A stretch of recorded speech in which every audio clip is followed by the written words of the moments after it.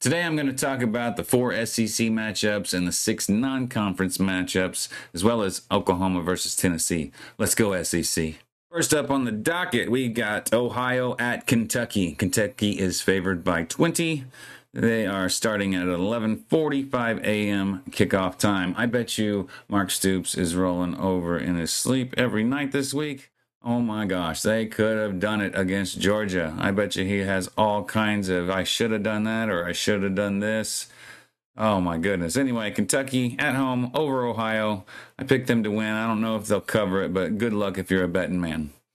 Next up is UCLA at LSU. LSU favored by 24. Oh my gosh, that's a big line, but I don't know how good UCLA is. But LSU at home, obviously, I think they're going to win that. 2:30 kickoff time. LSU Tigers. Let's go SEC. Bowling Green at Texas A&M. 22.5-point favorite by A&M. 6:30 p.m. kickoff time. Oh my goodness, I thought A&M was going to be a lot better than they are. Jimbo Fisher obviously got a lot of good players on that team, so there's talent there. I just think it needs a little bit better coaching. We'll see. It's too early to tell. All these games, this whole season has been so weird. It's so early to tell. So A&M 22.5, 6:30 p.m. kickoff time. Let's go SEC. At 6:30 p.m., we got the mighty Akron Zips at South Carolina. South Carolina, a 28-point favorite. I think South Carolina is really good this year. A quarterback. Man, I really like him. His name eludes me at the moment, and I'm not going to look it up for this video. But anyway, South Carolina, let's go SEC. We got Georgia Southern at Ole Miss. Ole Miss by 36, 6:45 p.m. kickoff time. I don't even know why I'm talking about this game. Lane Kiffin's team is probably going to beat them by 70. I could be wrong. I don't know. Maybe they'll have a bad night. But anyway, let's go SEC. Last but not least on the non-conference list, we have UL Monroe versus Texas. Texas favored by 44.5. That's a big number. I'm sure Texas can definitely cover. Even as an OU fan, it's tough to say these words, but Texas looks really, really good. Even with Arch Manning coming in, we hate to say it, but all the message boards are probably just irritated right now. But 7 p.m. kickoff time, Texas over UL Monroe by a lot. SEC.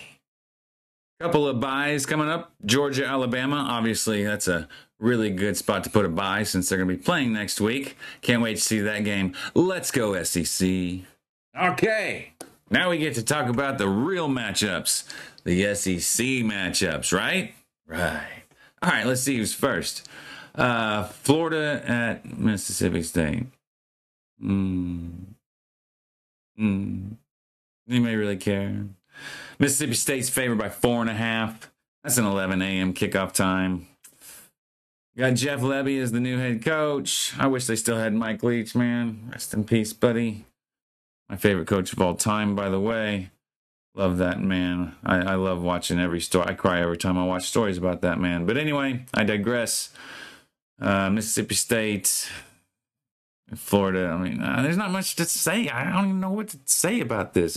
Is Billy Napier going to get fired? I mean, probably should. I don't know. This is horrible. This is Florida. This is the Gators. They have some history here. Anyway, let's go SEC. Oh, one I do want to talk about. Cool. Arkansas at Auburn. I think both of these teams look really good.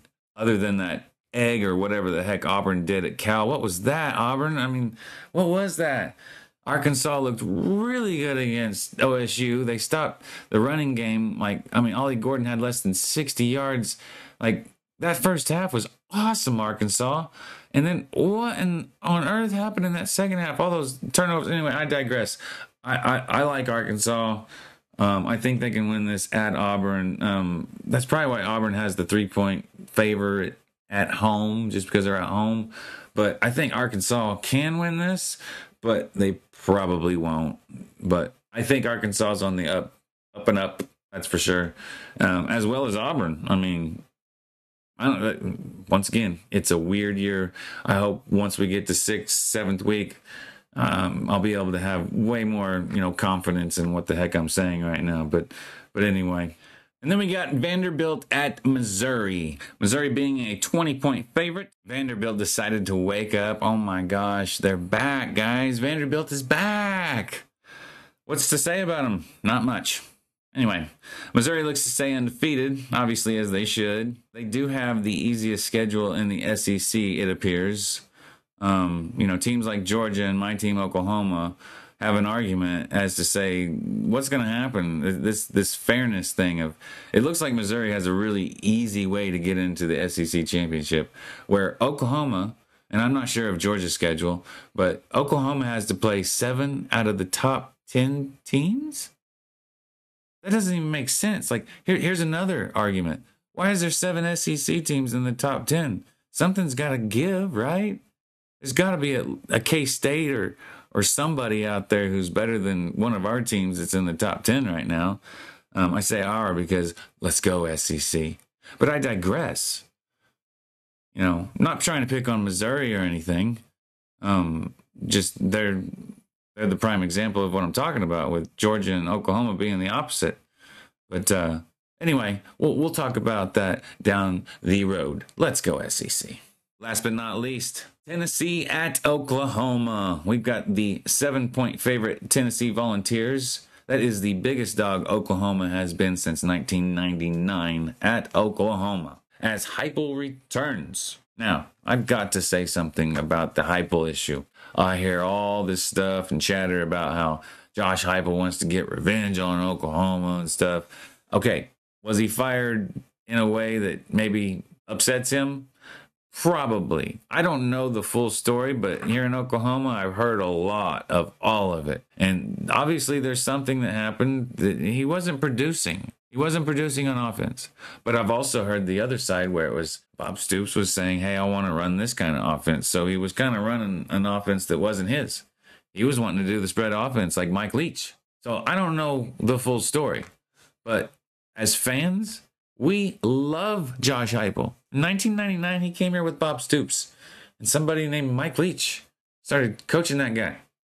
And we only went 7-5, lost in our bowl game versus Eli Manning and Ole Miss. We went 7-6, but if you look at the years before that, we were terrible. So they literally resurrected the program overnight, and Josh Heupel was a big part of that. We were we were up by 17 against Notre Dame. They came back and beat us that year. We were up by 17 against Texas. Texas came back and beat us that year.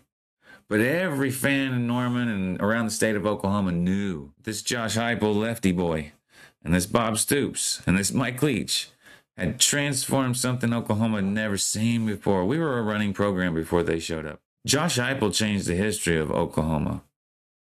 Oklahoma football will never be the same without Josh Heupel. So we love him very much, and we can't wait for him to come back, and we're going to honor him in that game. That's for dang sure. I guarantee you that crowd is going to cheer him on. Win or lose. Can't wait for the game. I hate to say this, Sooner fans, but it looks like Tennessee's probably going to win that game. It's not looking very good, just by my eyes. I really want OU to win, and maybe we'll come out and prove something. Maybe we'll come out and show the world that we're better than we thought, but it's not looking very good. Let's go SEC.